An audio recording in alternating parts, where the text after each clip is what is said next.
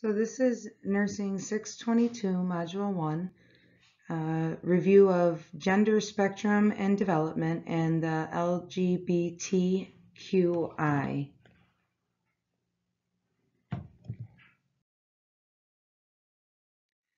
The objectives is upon completion of the module that you will be able to identify the normal patterns of physical and cognitive development, examine the gender spectrum, prioritize screenings and treatments that may lead to better outcomes across the lifespan.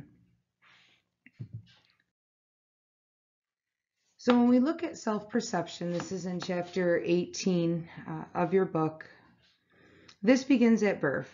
This evolves throughout the lifespan. It's an indicator and predictor of mental health because how we perceive ourselves is going to directly correlate with our own mental health. How we think of ourselves, how we think of different abilities or skill sets that we're going to be able to do, how we view our own bodies. This is a critical indicator of quality of life from all different aspects as you travel throughout life. A positive perception has been shown to link to responsibility, commitment to goals, genuineness, positivity, a better outlook on different things. If you have a positive self-perception, you're going to be more likely to go and do more things, think you can achieve higher goals. And when you look at those standards of care, review the Bright Futures, how it integrates the self-concept with the overall health supervision throughout the lifespan, how depression and suicide potential complications of a negative self-perception. So we talk about the positive, where you have that feeling of responsibility and commitment that you can do more. And then on the opposite side, with the negative self-perception, there's that higher incidence of depression and suicide, and ultimately the opposite effect that maybe you're not worth it or that you can't do things. Healthy People 2020 looks at those disparities in health and that we do need to significantly decrease major depression and suicide in adolescents, especially with recent COVID events. We've seen quite an increase in incidence of depression and suicide in this age group. So what is self-perception? Self-perception is that cognitive, that ideal perceived self, and then you have your affective component of that. So when you look at cognitive, that is your thinking, your reasoning, your remembering, looking at your intellectual activity. When you're looking at affective, this is those feelings, those emotions, and how you perceive things based on your ideal self and then what is perceived. And then the behavioral traits, your assertiveness, your resilience, decisiveness, respectiveness, respectfulness. And oftentimes, you're not going to be able to draw out that self-perception. It's hidden. Is a child or an adolescent going to come right out and tell you how they feel about a discrepancy or a negative self-perception? This may be inferred by different things that they're talking about. Say, I don't want to participate in sports. Well, I'm overweight and I can't do this and I wouldn't be any good anyways. So that self-perception is negative, but are they going to come right out and say it? So paying attention and watching your patient's mannerisms is very significant here, especially during your history taking. 3 aspects of self-perception.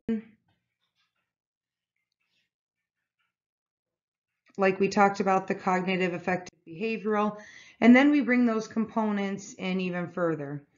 That personal and subjective, the descriptive evaluation of how they feel, the key components, significance. Am I loved? Do I feel like I belong here? Do I feel like there's someone who's going to support me and care for me? The worthiness. I like myself. I need to like myself first before I expect other people to like myself. Do I respect myself? Do I have a purpose? If I wasn't here, would anybody care? Would anybody miss me? You hear that very oftentimes, especially with depression and suicide. Would anybody miss me? Competence, I can do it. Do they have that support system? Do they have that feeling, that self-perception that, hey, I'm confident, I'm in control, I'm capable, and I know that someone else believes in me, so I know I'm competent. I have that little bit behind me giving me that self-perception saying, I'm competent to do this. External measures are often used when they don't feel significant, worthy, or competent. You look at that mindset with the growth mindset where the focus is just on learning, not with the performance, not with, okay, what is the immediate result that I'm going to absolutely get praised for this. Someone's going to tell me how good of a job I'm doing. This growth mindset, when you're looking at self-perception, is I know in the end it's going to be worth it. I might not get that praise right away, but I'm more concerned with learning than with my performance and getting that immediate praise for what I've done. Whereas the fixed mindset believes that success, everything is focused on the success due to that fixed trait or talent. Not that, okay, my hard work is going to get there. Usually they receive praise for the trait, but their performance, they feel, is their self-worth. So if they don't perform well at one portion, then their self-worth decreases. So when we look at this box with the external measures used to build the self-perception, they're physical, intellectual, performance, importance, financial, control. These are all things that come into play with self-perception. Factors that influence it, those significant relationships, parents, siblings, family members, caretakers, other adults, anybody who is involved in their life that they look to as someone who is significant. Does it have to be a blood relative? No, it doesn't. This is whom that patient feels is someone important in their life. And we see this parent-child attachment. This is a role in development of the brain. You've seen children that have developmental delays that are secondary to there is no interaction. There is no cognitive development or discussion because there isn't that human interaction. Stressors, trauma, this can also play a role in the development of the brain because we shut down, we clamp up. And kids' brains are growing so rapidly that this parent-child attachment is so significant. When we look at the health and chronic conditions with disabilities, different appearances and self-perception, we teach our children, don't stare. Everybody's different. How is that going to affect their self-perception if you have people staring at you constantly, or your physical activity, your diet, your weight, your lifestyle choices? Constantly wondering, oh, are they talking about me? Do they see what I see? That's my self-perception based on these factors because I'm not comfortable with it. I don't have that feeling of self-worth. Excess weight predicts low self-esteem. We've seen that with cultural identity, race, ethnicity, with the socialization, especially when there is just a lack of knowledge. A lack of knowledge of possible physical or medical complications and conditions that could be contributing to it. Social experiences, we see it a lot. It's a lot different in the age of social media. We didn't have this when I was younger, where you had all of this. If you were, in an argument or things were going on, it was at school or different get-togethers. Now it's all over the place, all over social media, social experiences. We look at the models, the celebrities, and the comparison is there for self-esteem. Same thing with video games. Why? It's just that focus. It's, again, that not interaction. And if you have low self-esteem and you're on this video and there's nobody else around you, you can be who you want to be. Nobody is there judging you. It's just you.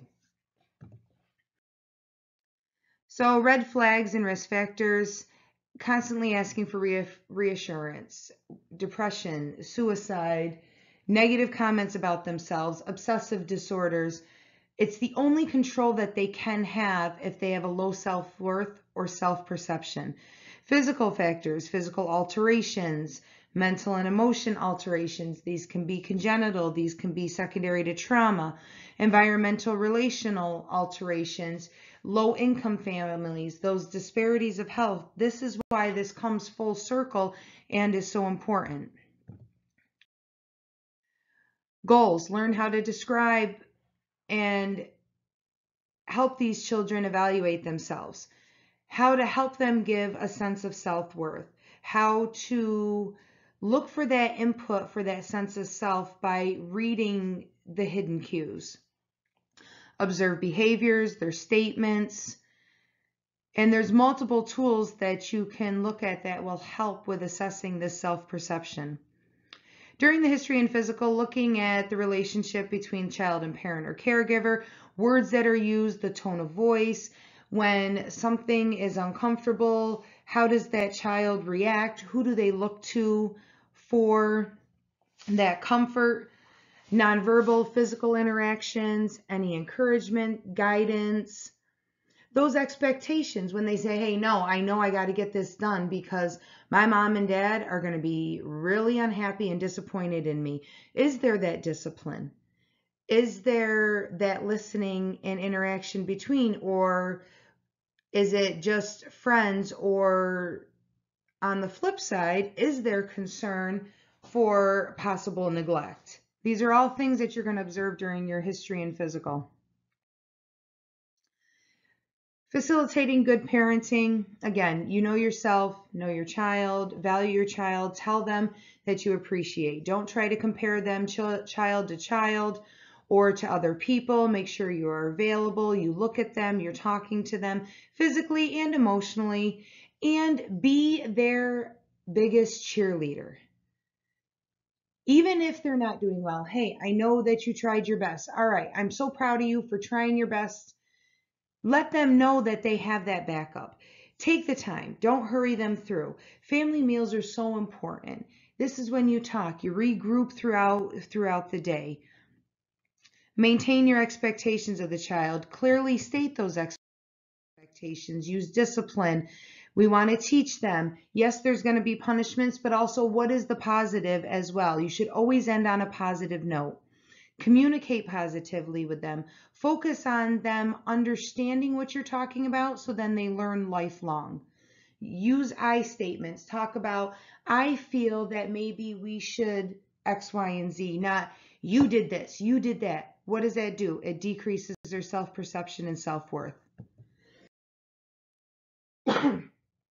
Provide helpful strategies. And you can review this. Look at the 7 C's: competence, confidence, connection, character, contribution, coping, control. Foster those buildings of assets. Involve everyone in your child's life. Look at the Search Institute. There's a lot of good tips and information there about, maintaining that self-perception and help your child have a sense of purpose. When you're looking at complications, we look at self-esteem. You can have that loss of confidence, that feeling of insecurity. Well, then what spirals out from that? You can have self-destructive behaviors where they also will be obsessed with one thing that they know they can control. They might be withdrawn, looking any way possible to people please. When you look at differential diagnosis, you look at personal identity, which we're going to be talking about shortly. Body image problems, how do they feel? And when they don't feel that acceptance or belonging, then you have those complications of aggression, acting out, behavioral problems. That's why we say to teachers and counselors, well, why are they acting out in school? Is there something else going on that we don't know about? Depression, suicide, eating disorders, teen pregnancies, these all contribute. So when you look at the description of how you feel with self-perception, do they feel hesitant? Have they failed at things before and they're nervous about that happening again? Do they feel incompetent? And again, looking at those somatic complaints, behavioral problems, school issues is very important. Is there guilt? Is there anger or hostility from any events that have been going on? Family life, things at school, things in the community. Body image problems is huge. It's that perception of and the actual appearance of the body. It doesn't matter if I tell you exactly how I feel you appear, it's how you perceive it. And this is where we get into the eating disorders, the hiding parts of the body, feeling shame and embarrassment, feel of rejection. And again, allowing patients to be able to talk about this and talk about their perception, not you telling them, oh, but you're fine. This is your BMI. I don't know why you feel that way. But they perceive themselves that way. You can have someone who's anorexic and is 70 pounds and they perceive themselves as fat. You cannot then tell them you're not because of X, Y, and Z. You need to understand there's body image disturbances. So this brings into play the transgender patient. Gender identity is the sense of being male or female. For most, it's your physical genitalia at birth. And then we have the gender dysphoria, where that gender identity and natal sex, there is an incongruence there. And it does cause a lot of stress. And, there's a lot of things that come into play, especially your terminology. How do you talk to these people? And there's going to be a lot of different things that they're going to run into, including if they end up making changes or how they're going to identify. The definition of gender dysphoria is the discomfort when the physical sex or assigned gender isn't congruent with gender identity. It's very underestimated. It's more prevalent than is voiced because of the stigma attached to it. Remember that you need to know what they identify as. Use their preferred name, their preferred pronoun.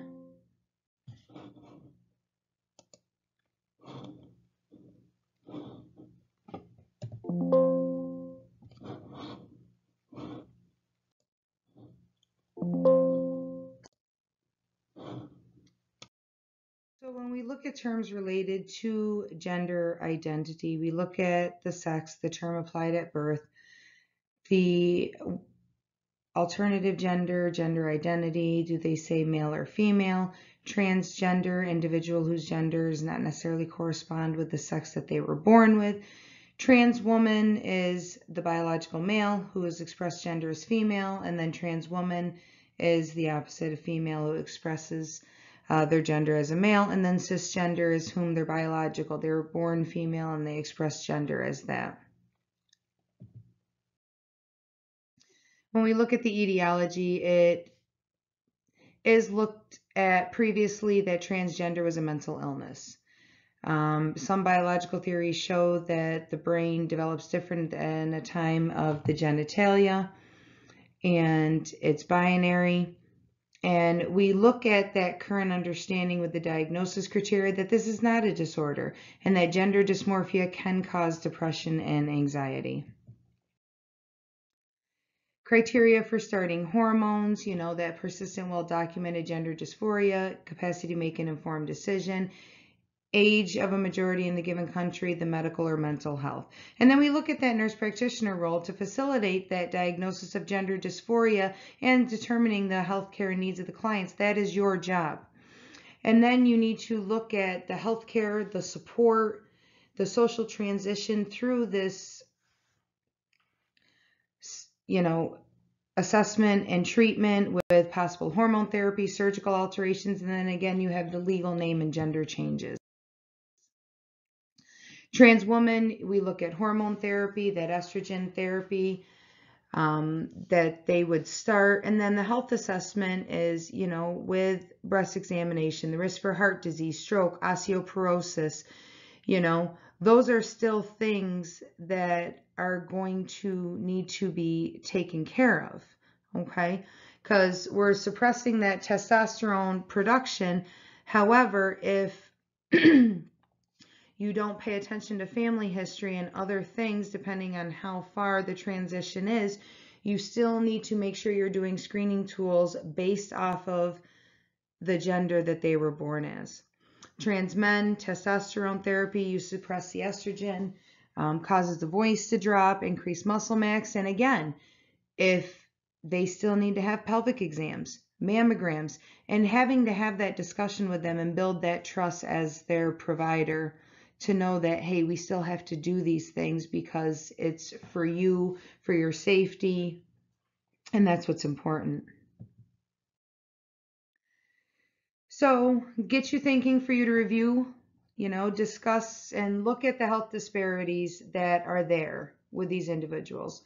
How do you speak to someone with diverse sexual orientation? What are the characteristics of the population? What are the mental health needs? What is gender dysphoria? Looking at bullying, gender identity, biological sex and sexual orientation and who they identify with. What do the following terms mean? Trans man, trans woman, cisgender. Looking at those gender affirming surgeries and what it entails as far as hormone therapy, complications, and those types of things. And then your references for your textbook readings and additional resources.